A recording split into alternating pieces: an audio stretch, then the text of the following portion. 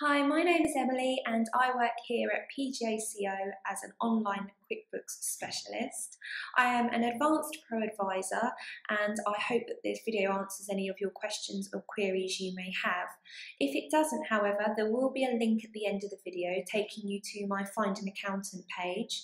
Here you'll find reviews from some of my current clients and you can get in touch with any questions or queries you may have. Also, don't forget to like and subscribe to this YouTube channel for any future updates and new videos. Thank you very much. In this video, I'm going to show you how to enter director expenses into QuickBooks Online. Director expenses are expenses that you, as the director, have incurred personally and that are due back to you through the business. This may be cash expenses as well as on a personal credit or debit card.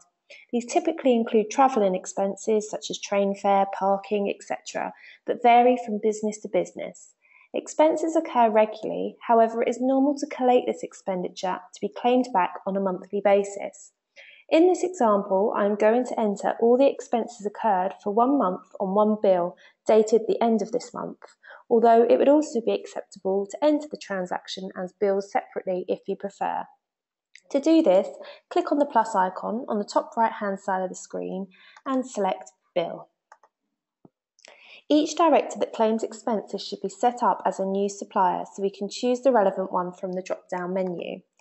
If you do need to set up a new supplier, simply select Add New. In this example, I am the director, so I will enter my name in here. It is not necessary to set up terms for director bills. All we need to do is enter the bill date as the date at the end of the month.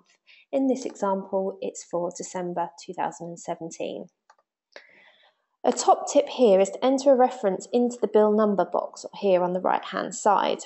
I am going to use December 17 as my reference, which will allow me to access the bill easily again in the future. Firstly, I incurred an expense for train fare to a meeting, which will go under the expense account travelling.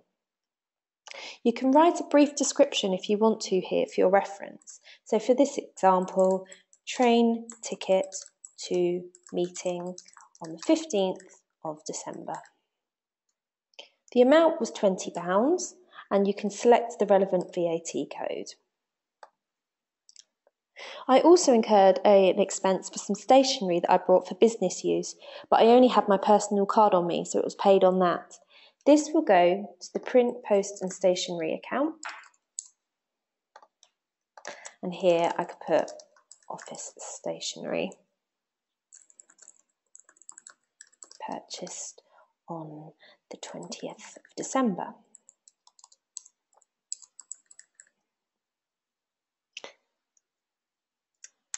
Again, enter the amount and the relevant VAT code.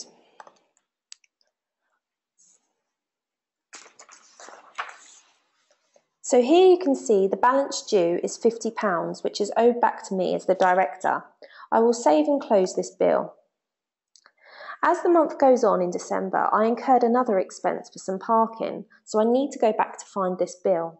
So to easily navigate back to my director expense bill for December, I can simply search the reference that I put in, December 17.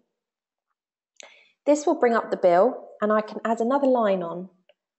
So here I can enter a new line, again in the travelling account, for some parking costs.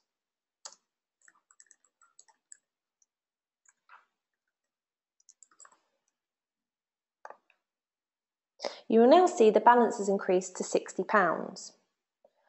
You can then transfer this amount from the business bank account to the relevant director's personal account to reimburse them. So if I save and close this and navigate to the bank, you will see here that I've transferred from the business account to my personal account the £60 for the bill, and it's come up with a one record found. If I match this off in the bank, and then go back to my bill, it will state it has been paid and this money has been reimbursed back to me. If you do not reimburse the director for the month the balance is due for, the bill will sit in the supplier account for this director until it is paid back.